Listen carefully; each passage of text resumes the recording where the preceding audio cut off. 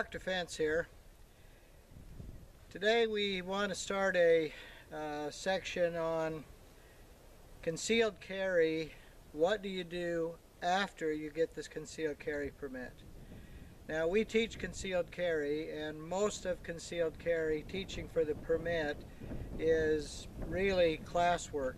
It's teaching about laws, justifications, how the firearms work, ammunition, holsters, legal ramifications of carrying concealed, what are your justifications, and so on. And then there's a little questions, a little 25 question test that goes with it. So most of our time concealed carry class is taken up with lecture, with some demonstrations, with training guns, with the blue training guns and things like that. What you don't get though in that concealed training class is some practical shooting drills, some practical shooting experience, and some real work with your handgun. That's what you don't get, because the class in our state anyway, what we're required to teach is 8 hours, and you just don't get, we don't have time to cover all that. So this is an attempt by us for our students to do some follow-up on gun manipulation and gun handling. Now we're out here on the range today, and what we've got is I'm wearing my vest to simulate, concealed carry mode. I've got some magazines here on my left side so we can show reloading and things. And I've got my gun right here, and this is a concealed type gun in an outside the waistband holster. What we want to talk about today is, what do you do when you have a problem running this gun?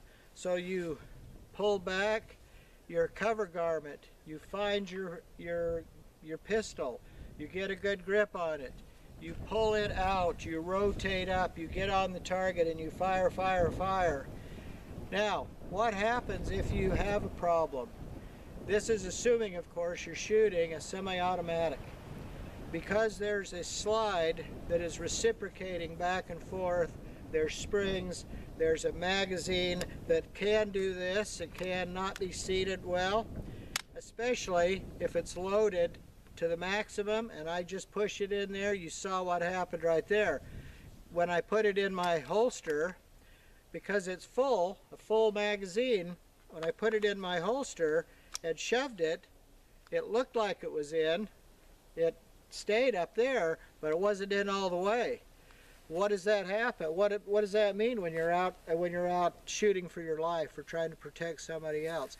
It means that you're going to get maybe one shot, maybe no shots. Then you're going to have to do some manipulations to get this gun back in operation. And one of the things, of course, is tap the bottom, or if you're holding it, tap the bottom of it. Now it's tight, it's not coming out. Okay, now that happens because you've got a full magazine loaded right to the top. The slide is closed, and when you try to push that magazine in, that top round comes onto the bottom of the slide, and the bottom of the round is going to try to get compressed on the bottom of that slide. And if you don't give it a really good tap on there and seat it really well, what you're doing is pushing it down against the spring on the magazine. If you don't do that, it doesn't load. All right, so that's the first thing. When you're loading it up, make sure that you give it a good tap to make sure it's seated all the way in. You want this magazine seated. You don't want to be carrying it around with it just sort of stuck but not seated all the way, because what happens is when you fire the gun, nothing's going to happen, and you're going to be into trouble. Okay, so there's one thing right off the bat, that when it came out of my holster, it was not ready to go, and that's one of the problems that you might have too. All right, well, we're carrying this gun without anything in the chamber. All right, nothing in the chamber. Here's another thing that you need to consider. If you're carrying the gun with the magazine in, fully loaded, and you put it in your holster, and you're going to say to yourself, well, you know, I don't want to carry a loaded gun around. I'm a little new at this. I'm a little nervous. I'm not going to carry a loaded gun. What's going to happen when you get confronted by the bad guys? You're going to pull your gun away, or your coat away from your gun. You're going to pull that gun out, and you're going to aim it, and you're going to pull a trigger, and what? Click, or nothing. Nothing's going to happen, because before you went out to carry this gun, you didn't rack around in. You're carrying an empty gun. And now with a bad guy coming down on you, or a threat coming down on you, now you've got to decide what to do.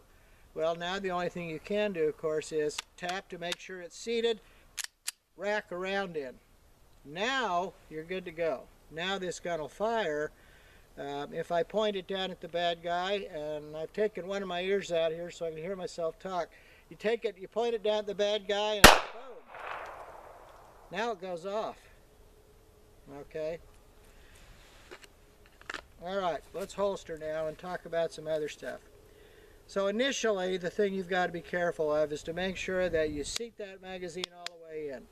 The other thing is, you got to make sure you rack around in it, because when you're in full-blown panic mode because you're being attacked, you may not have time or the forethought to pull that gun out and rack that slide back. All right, do that ahead of time. Get used to carrying it that way. Okay. All right, let's talk about other things that could happen. Well, you could be carrying the gun, and you could get in a pretty good sized firefight, or you could have a bad round that doesn't go off. You could have a bad round that doesn't go off, and maybe you've just got a bad round. I mean, even the best manufacturers can have a problem with their ammunition. Let's simulate that. Say you've got a magazine. You think those are all loaded in there, and you can see that magazine is full. And let's put it back in the gun now. Now remember, we fired one, so there's one in the chamber right now. So in the course of you having to defend yourself, you have to sweep your garment away. You go for your gun, you pull it out, you get one shot, boom, and then you shoot again. Click, click, click, click. Oh crap, what happened? Oh my gosh, something went wrong. The first shot went good, the magazine's full. Oh my gosh, the magazine's full. Oh my gosh, what do I do, what do I do? Well, you got a round in here that didn't go off. So, of course, the best thing to do is make sure your magazine's seated. So when you get that click, click, nothing happens, tap the magazine, tap it, make sure it's seated, come over the slide, rack that round out, and now back to shooting. Forgot to put my ear on. And go back to shooting, boom. Now you can shoot some more, of course, because hopefully the rest of those rounds are going to run all right. But you had a bad round in there, bad primer maybe, or who knows, it could have been anything. All right, so, but the way to get that out of there, of course, is to first tap it, make sure it was seated right, then rack it, get that bad round out of there, and we ejected it, went out here somewhere in the grass. There's a couple of spent rounds right there.